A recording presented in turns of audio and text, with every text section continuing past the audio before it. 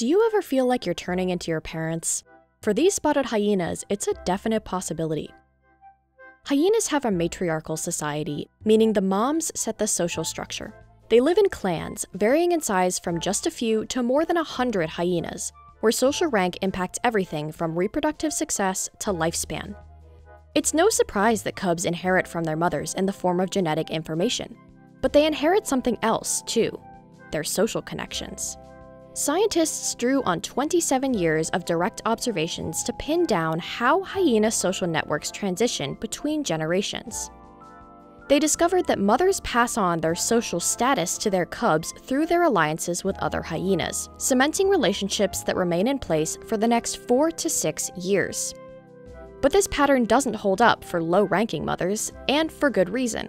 Cubs of high-ranked mothers tend to live longer when they keep their mom's alliances, creating a silver spoon effect for the hyena elites.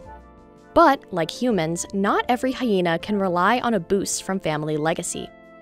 Cubs of low-ranked mothers suffer from following in their parents' footsteps. They live shorter lives when they rely on their mother's connections alone. However, lower-ranked cubs can compensate for their mother's lower status by forging new alliances. With years of hyena data in the bank, scientists are already looking for new research directions, like how hyena fathers impact social rank, and how these relationships compare with other social species like primates. And you don't have to go far to find parallels in humans.